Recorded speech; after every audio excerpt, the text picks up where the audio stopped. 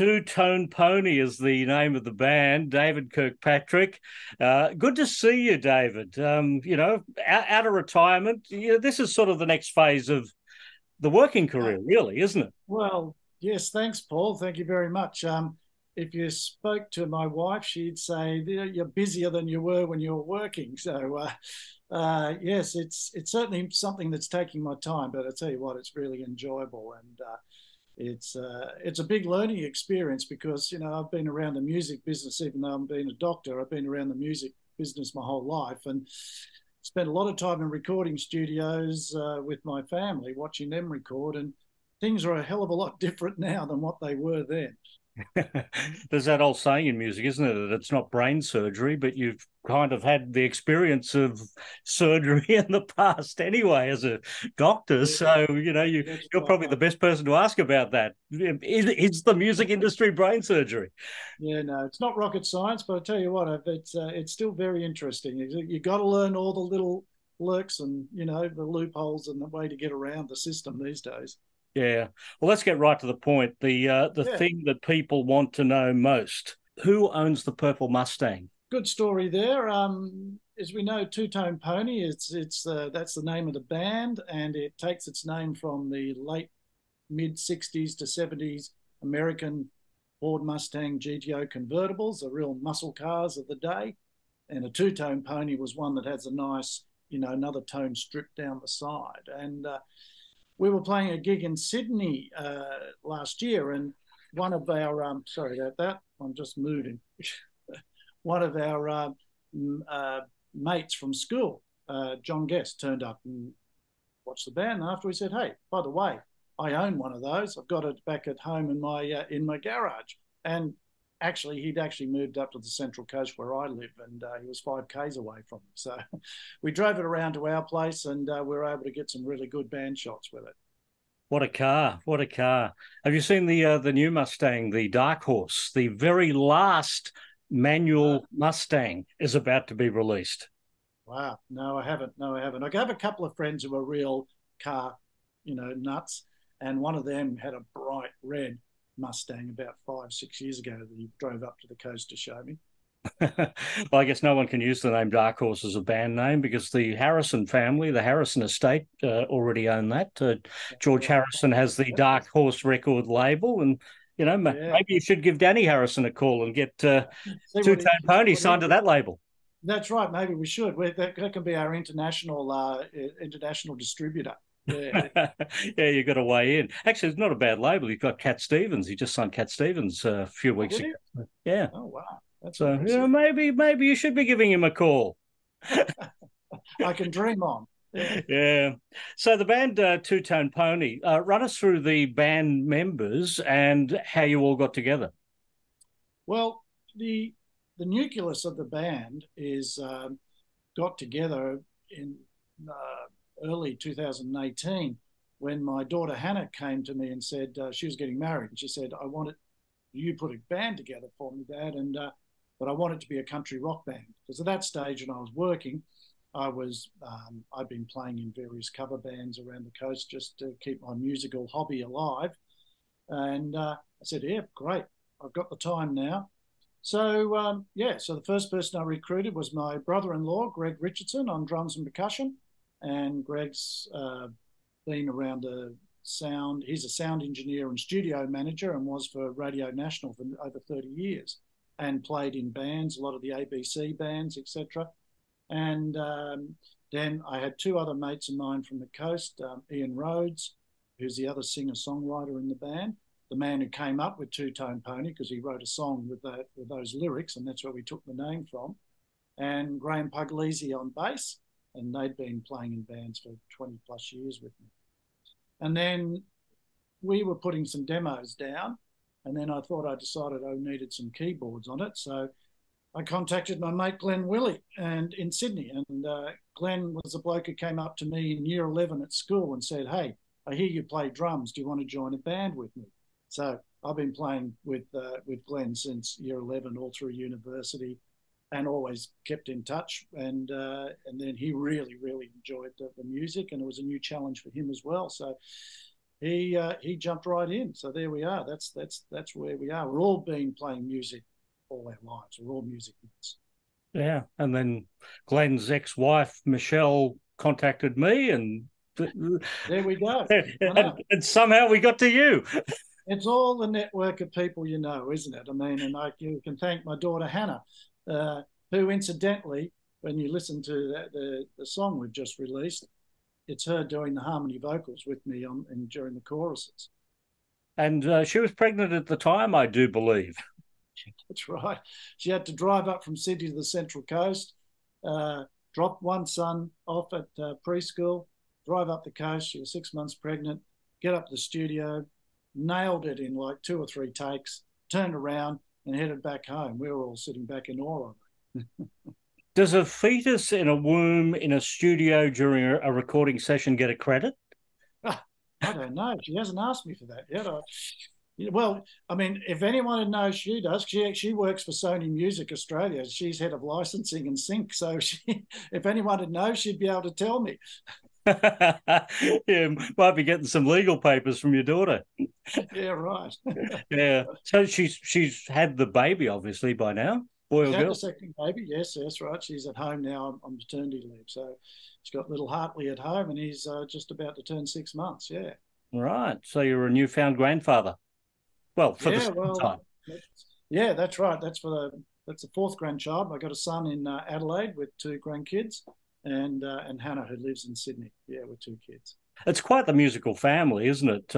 With your heritage into, what your sister Anne was doing, now what you're doing. And if Hannah's singing too, we've got 3 generations of Kirkpatricks along the way. Oh, absolutely. I mean, yeah, so grew up, I mean, I was literally born on the road while my parents were travelling.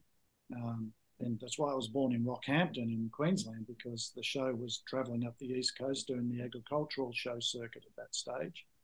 And so Mum stopped at Rockhampton. The show went on to Cairns, mind you, and I was born. And then a week later, we rejoined the show. And then I lived in caravans for the next 6.5 years, and before I ended up going to boarding school. And then, of course, my sister Anne Kirkpatrick had her own musical career, and it was Anne who really introduced me to more the country rock sort of scene of the 70s, in particular when I was playing in rock bands for uni, and got me into the Flying Burrito Brothers, Graham Parsons, Emmylou Harris, Rodney Crowell, the Byrds, in their country rock sort of era. So I've always loved that, as well as all the rock influences, and even the rock musicians I like have always had. I mean, I love the Rolling Stones, and Keith Richards and Graham Parsons were great mates for a while, and the Stones have actually written some really nice country songs. Oh yeah. Albeit about junkies and etc., which is a little different to normal, but yeah. Well, I think that was the Graham Parsons era, wasn't it? I think Keith was heavily influenced. Unfortunately, Graham was very into that, unfortunately, which was his undoing, very sadly. So yeah, I've been around music all my life.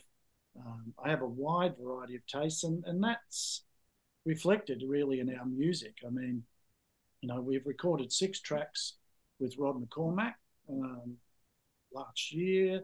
We've just released our first song, but we run the gamut from the acoustic ballad sort of material and then right through to electric, even blues rock in a way, some of our songs. So there's lots of different influences from the band, and we're marrying it all together, and I think we're starting to find our own sound now, because we've had 4 years now honing it, and of course COVID came along, so we couldn't get out and play live, but we couldn't even rehearse together for a while. But yeah, I think we're at the stage now where we've been playing together long enough to get our own identity, which is great.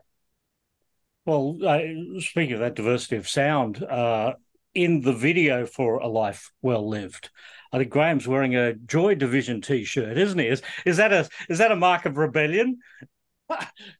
Well, this all came about, see, because we had Jeremy Minute from Eyes Plus Ears Creative did the video, so I give a shout out to him. And He's a a younger up and coming videographer. He's also a very talented musician as well, and singer and guitar player. And he came up. We shot it at Ian Rhodes's bush block up at Buckety on the Central Coast. So, and Jeremy came, and we all had our fancy shirts and all our gear ready to to get changed into. And he said, "Well, no, listening to the song, I just want a bit more relaxed vibe of sort of you just turning up at someone's place, sitting around in the lounge room, chatting and playing, and then later on we can change." So we all sort of just had T-shirts on that we were just wearing up there. We weren't thinking that we're going to be in the video with it. Hence Graham's Joy Division T-shirt and my crummy old T-shirt that I had on as well. So but I think it works. So it turned out he knew what he was doing. Is the title "A Life Well Lived" a nod to your parents? Well, it is. It was. It came about. It's obviously not. It's a phrase that's well known, and I used it in an introductory speech. I had the honour of introducing my mother, Joy McKean, in getting her lifetime Ted Albert Achievement Award at the APRA Awards, Australian Performing Rights Association Awards in Sydney. And I used that phrase because I couldn't think of a better person that personified a life well lived and an interesting life. So yeah, so I used that, and then afterwards I was, when I was writing, and I had the chords and had a melody, and I used that phrase, and then I just made up the imaginary neighbour and thought about going in and chatting and talking to someone like that and asking them what do they reflect on. You talk to people, what they reflect on. Tell us about your past. Then they'll tell you about the important things, which is their family, their friends, their relationships. And whether they felt they had a good life and did the right thing or had the right thing done by them. They don't tell you about the big car or the big money or the big house. And that's what I wanted to show in using that phrase and using the example of your neighbour and the person, actually the narrator of the song, coming to the realisation that's exactly what he would like in life as well. If you've got 6 recorded songs, that means you're well on the way to an album. Is that what the plan is for later this year? Yeah, we're going back in the studio with Rod again, Rod McCormack, in May. We'll put down another 4 to 6 tracks, and we'll release 1 or 2 more singles over this year, and we'll look to drop an album either at the end of this year or maybe early next year. But that's right. I've got a lot of stuff. We've got a lot of material, and we're writing all the time, rehearsing new stuff, and yeah, you're sort of in a catch-22 that you want to get out and play your music for people, but if you're going to get your foot in the door in a festival or somewhere, you've got to have something to show people what you've done, or a bit of a track record. So yeah, we've made that first step. We got our first single out. We're getting good airplay. We hope that continues. Can do a few more, and that will hopefully relate into us getting out there and doing what we really love doing, which is playing live. So how do you fill the set list then? Are there covers that fill in the original songs? Yeah, it's probably about a 70-30 mix. I always reckon that you've got to play your own stuff, but you can't test an audience's patience too much, especially if you're doing, you're playing like a 3-hour, spot at a pub or a club. You got to have some stuff that they know. So we do some JJ Cale covers. We do some Tom Petty covers. We do Buffalo Springfield For What It's Worth, was one of our favourites. Bit of Creedence, a bit of Neil Young. So yeah, they're the sort. So you can sort of pick our influences by the stuff that we're putting in there, and of course I open every second set. I always open with an acoustic myself and a rendition of Slim's "Looking Forward, Looking Back," because that's an important song that I love doing. What a great song! What a great song! Another, what people thought was an unlikely alliance between Don Walker, of course, from Cold Chisel, who wrote that song, and Slim. But Don actually wrote quite a few songs for Slim, and absolute great songs, and suited Slim down the ground. They got on like a house on fire. It's very disappointing there's no Joy Division in your set list. Yeah, I think Graham's very disappointed. It's definitely where he comes from. Yeah. How active are you in the family business, the Slim Dusty Centre in Kempsey, for instance? Is that something that, are you hands-on at all with any of that? Yeah, I'm the chairman of the Slim Dusty Foundation. COVID was very difficult. I had 24 hours notice to close it, with COVID. And we had to stand our staff down, and we had to just close the place up like many other businesses and museums, and et cetera, et cetera. And it was very difficult financially. So the last 2 years I have spent in finalising negotiations with Kempsey Shire Council to actually transfer the building and the maintenance and running of the building across to the council, which we've now signed off on, and they're very excited, and they're doing really good things. The actual museum, the memorabilia, the exhibits remain the property of the Slim Dusty family. And my sister Anne is very actively involved with the curator and involved in looking at new exhibits and new material. We've got so many, as you can imagine. The memorabilia we've got is amazing. It's a never-ending source of stuff that we could put out there. So it was probably I've been involved in that for 10 years plus. So yeah, very hands-on.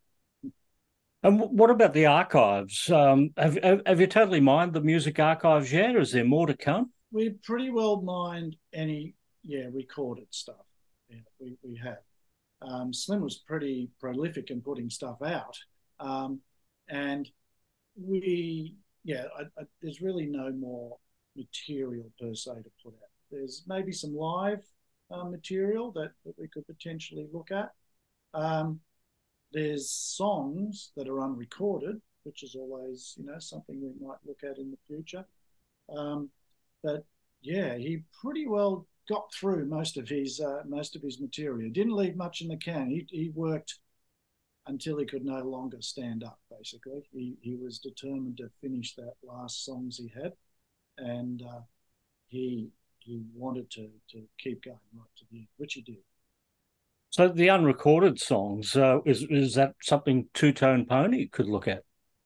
Yeah, well, that is an absolute possibility. I mean, there is stuff there. To be quite honest, I haven't really mined through it all. It's a daunting prospect, actually. There is boxes and boxes of cassettes with ideas, and songs, and people have sent in. Because Slim did a lot of putting other people's lyrics to music as well as writing his own lyrics, and he was very good at taking people's lyrics and putting it to tune. And I guess there's lots of written material there, but yeah, I've got to listen to the tapes. So yep, maybe, don't know. Never shut the door on anything. I could say this, David Kirkpatrick, for somebody who is recently retired, you're not going to have a lot of spare time. You're absolutely right. And Daddy, echoing the sentiments of all our spouses telling this. They said, I thought we were going to go away, relaxing and you're recording. And yeah, but no, they're cool. They think it's fantastic. Yeah. Yeah. Well, you've got 4 grandchildren to start working into the family business. Yeah, anything you don't finish, they can. There you go. What a great idea. Yeah. Yeah, good to talk to you, David, and hopefully we see Two Tone Pony around the country instead of, just in that little pocket of New South Wales. Yeah, yep. Well, so do we. We're working hard at the moment, getting our music out there, getting our faces out there, and I guess really concentrating into 2024 of getting out on the road and touring. So we got our first, out-of-state gig at Charleville, actually, in Queensland in July. So that's going to be fun. So it's the halfway shindig. They put it on the weekend before the Big Red Bash because they're halfway between Brisbane and Birdsville. and so they always get a lot of people coming through at that time of year. So they're putting on a music festival on that day, and so we were lucky enough to be contacted to go and do that. So looking forward to that, and we hope to do a lot more of that stuff. And hopefully we get down to Melbourne and see you. Well, David, thanks for joining us here today at Noise 11. Great. Thank you very much, Paul. See you later.